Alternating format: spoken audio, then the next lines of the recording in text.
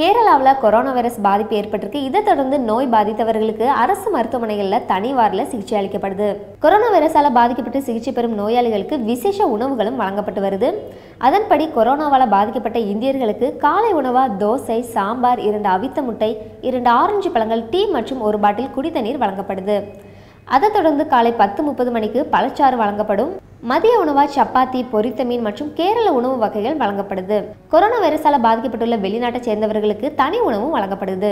அவங்களுக்கு காலை 2 அவித்த முட்டை, சூப், பழச்சாறு ஆகியவை வழங்கப்படுது. சிறிது நேர இடைவெளிக்கு அப்புறமா அன்னாச்சி பழச்சாறு வழங்கப்படும். பகல் உணவா ரொட்டி, வெண்ணெய் மற்றும் பழங்களும், இரவில் ரொட்டி, முட்டை, பொரியல், பழங்களும் வழங்கப்படுது. இந்த தகவல்களை எர்ணாகுளம் மாவட்ட கலெக்டர் தெரிவிச்சிருக்காரு.